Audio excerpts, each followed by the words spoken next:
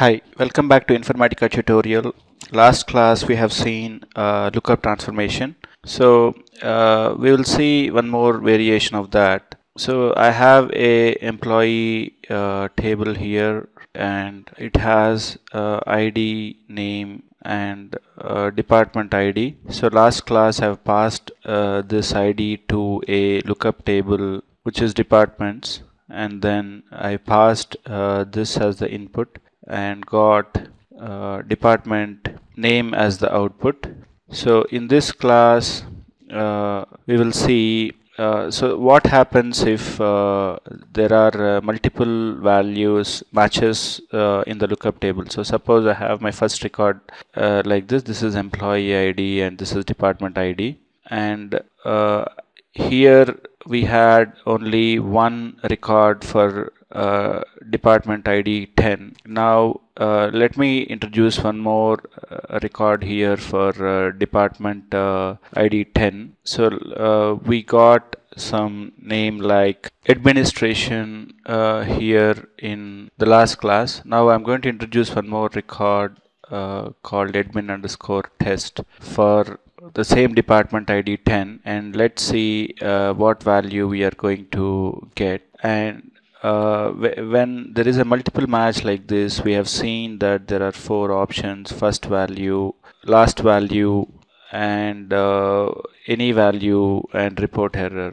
So there are four options. So in this class we will see how we are going to get if we have two records like this, what is the first value, what is the last value, any value, and report error. So what is the difference to say which is first one and which is last one? So let's see all this in this class. Which of these two records will come when I query for department ID equal to 10 in my lookup table? So let's see how to do this in Informatica. So we have seen that in properties I've given use first value.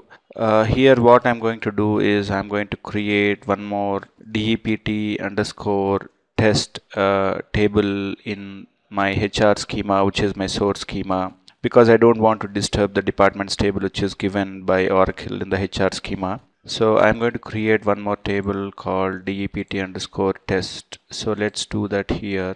Create table DEPT_test HR dot. So this is going to be in HR schema as select star from HR dot departments. So this creates exactly same table as departments, and then I'm going to insert one more record. So let me query this table first, hr.dept_test order by department ID.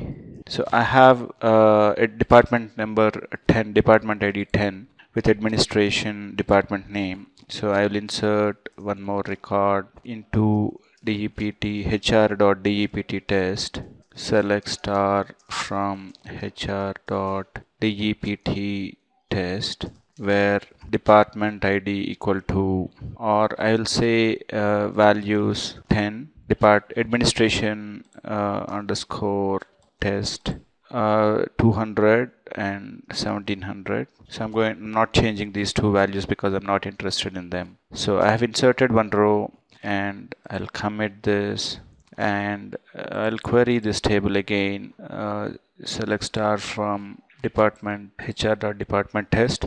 So I have two records now. So there is a multiple match when I look for department 10 here.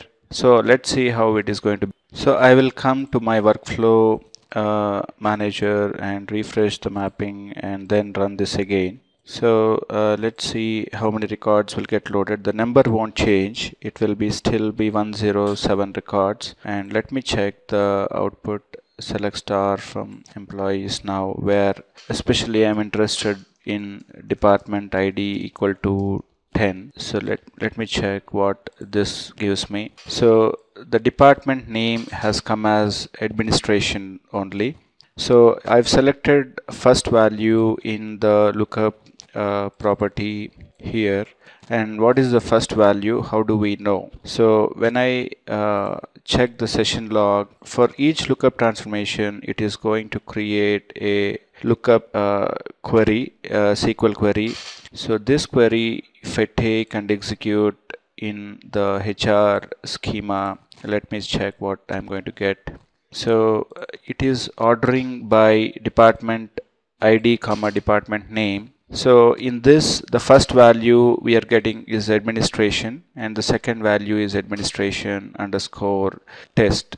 So that's why we got the first value as administration. Now let me change this property to the last value, use last value, and then save this mapping. Now let me refresh this mapping once and run this and see in workflow monitor what I'm going to get here. So I got 107 records, and now let me check in the target schema what I'm going to get. So you can see here the department name is administration underscore test because I've selected use last value.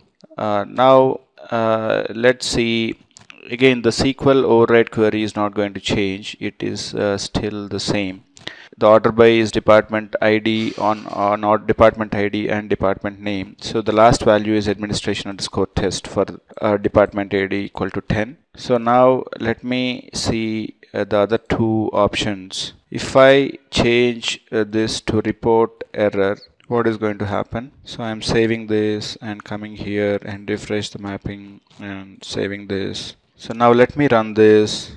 So it should report an error now because there are two records for department number 10. So multiple match found in lookup. So it has thrown an error to me. So now let me change finally this to any value, use any value, and then run this again. So I'll refresh the mapping and save this and run this. So this time we don't know what value it is going to give us. It could be administration or it could be administration underscore test. So if I query the target employees where department ID equal to 10, we got administration. So because we have left to Informatica what value to return, so it has returned administration. So basically this is in this class we have seen how lookup policy on multiple match property in the lookup transformation will change the output. So in the next class we will see one more variation of lookup transformation.